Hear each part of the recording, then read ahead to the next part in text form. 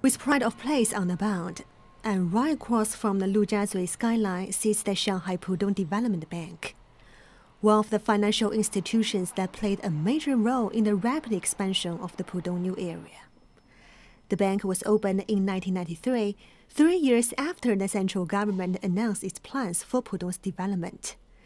In a far cry from its current grand setting, Shanghai Pudong Development Bank started small, with 2 branches in the Shanghai Petroleum Exchange and the Waigaoqiao bonded warehouse loan. There weren't all that many banks around at the time.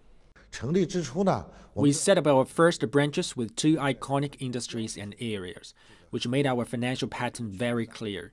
Most of the banks in the market at that time were state-owned banks, just a few foreign firms like HSBC and Standard Chartered.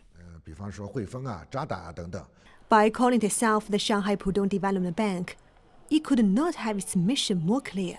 Over the past 3 decades, the bank has issued loans to most major projects in the area, including the construction of Pudong International Airport, the building of China's first modern commercial aircraft, the C919, and many others including the Shanghai Tower, the Disney Resort, and the Tesla's auto factory in Lingang.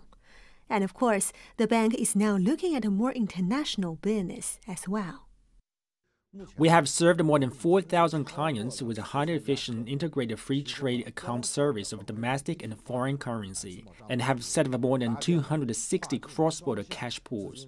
We also served nearly 200 clients with convenient services to facilitate their foreign trade.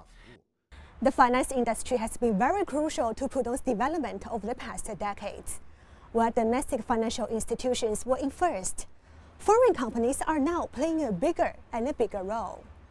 One of the first batch of foreign banks to arrive in Pudong was Standard Chartered, which can trace its history in China back to 1858.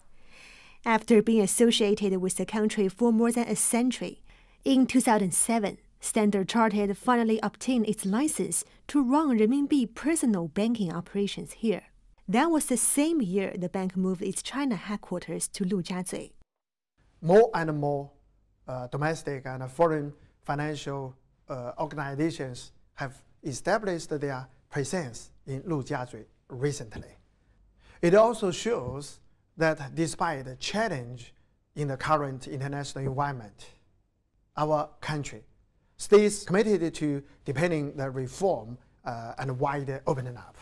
Taking advantage of its Pudong operations, Standard Chartered is now applying for a brokerage license in China, drawing other foreign financial players' entry into China's securities market.